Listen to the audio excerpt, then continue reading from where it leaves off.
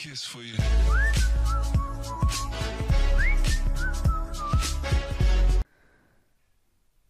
Bismillahirrahmanirrahim. Welcome to my another video on Android app development. And so guys, this will be the part 3 of my video series on QR code scanner with SQLite database. Okay guys, so in this part we will create and we will be handling the database. So let's create a new package and let's name the package as databases and click on OK, and then we can create a new Java class and let's name it as db helper. Okay, so here we can first of all extend it with SQLite open helper, and we can just write here and click on alt enter and click implement methods, and we need to implement these two methods on create and on upgrade. Then we also need to create a constructor. Then we can simply say okay, and you need to just remove all that, and instead of version type 1, then we can pass null. Okay, so here we need some variables. So first of all we can have private, or we can say public static final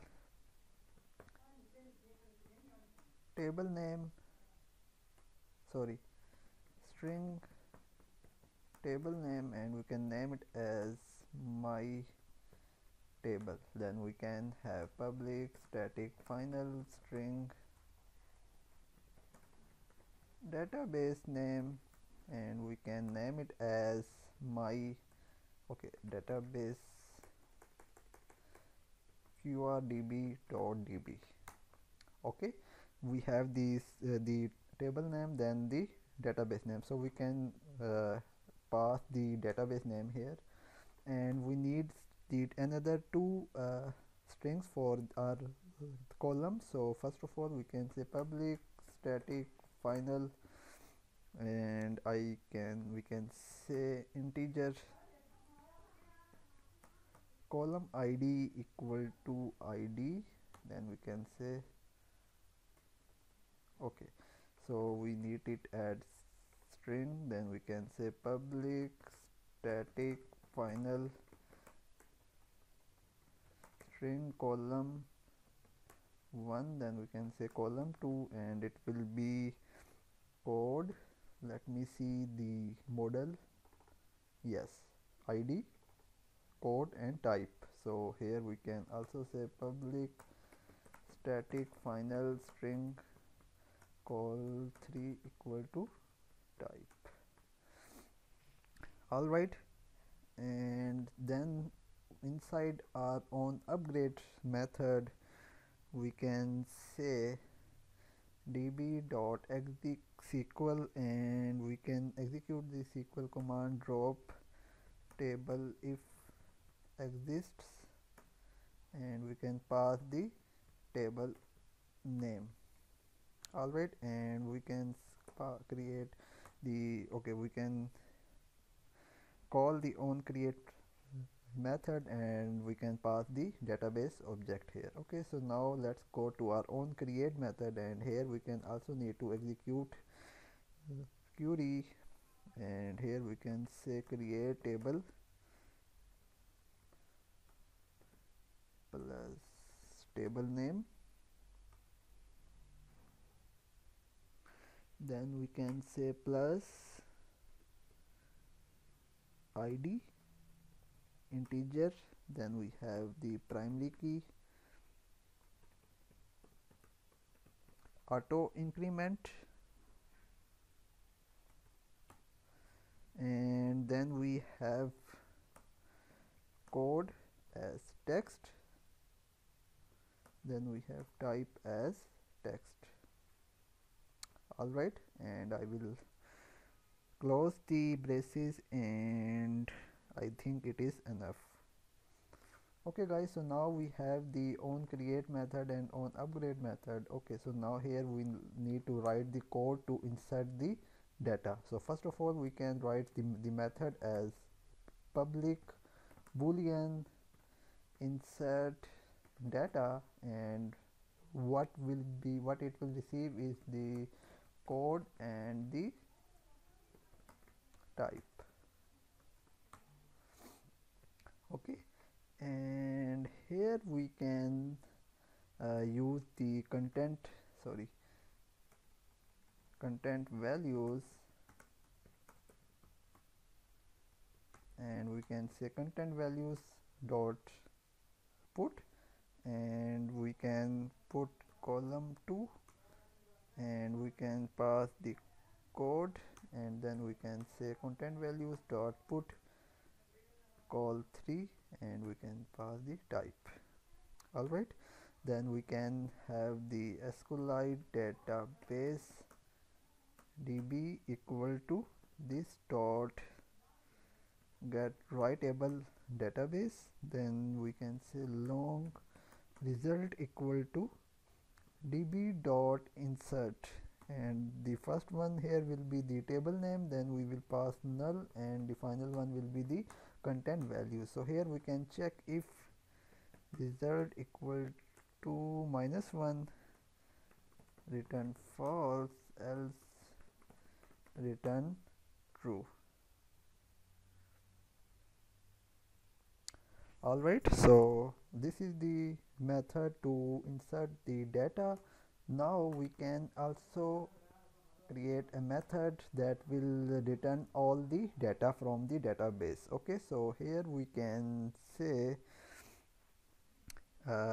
public, and it will be of type array list, because it will return the array list of all the data items. So here we can pass list item, sorry, not this one.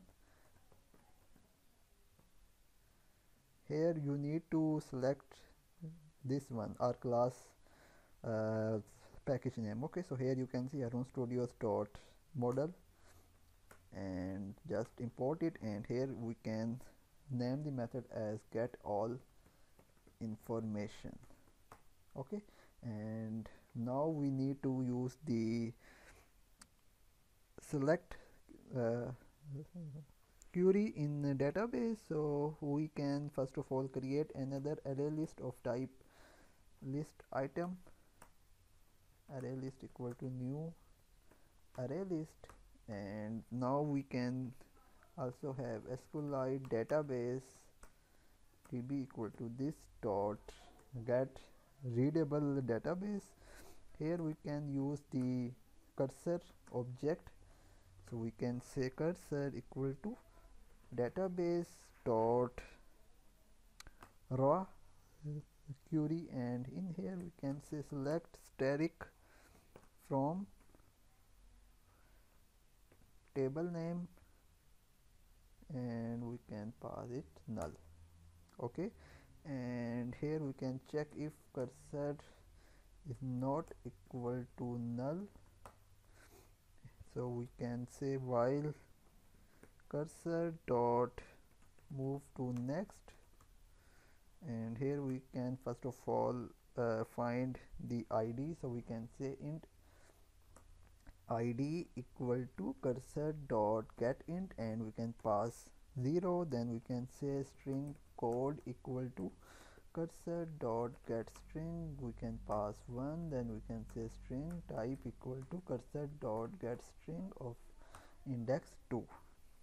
Okay, then here we can create the object of list item, so we can say list item equal to new list item, and in here we can pass first of all the id, then code, and then the type. Okay, and finally we can add it to the array list, so we can say array list dot add, and we can pass the list item here.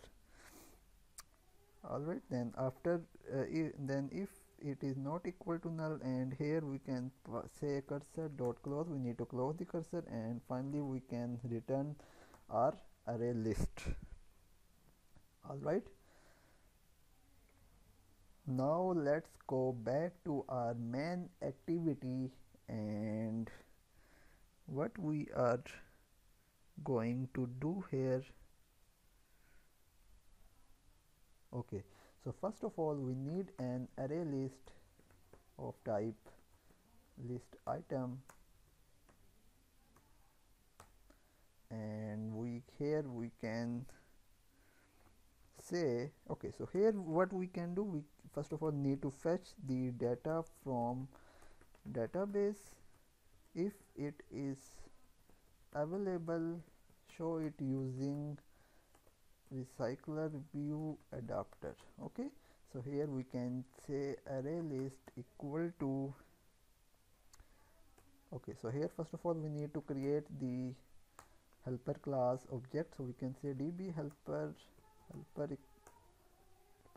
and here we can initialize it as helper equal to new db helper, and we can pass this.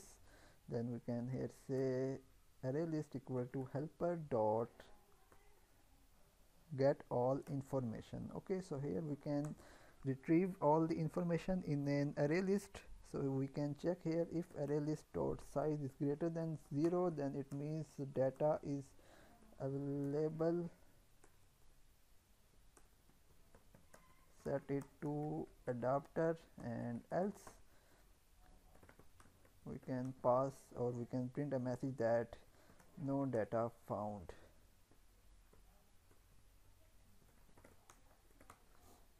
All right, so here if the data is available, so we can we can pass the array list to the adapter and set the values. So here, okay, so guys, I think it is now enough for this video. So guys, I will be doing, and we will be creating the adapter in our next part of the video series. So guys, if you like the video, please like, share and subscribe. Goodbye.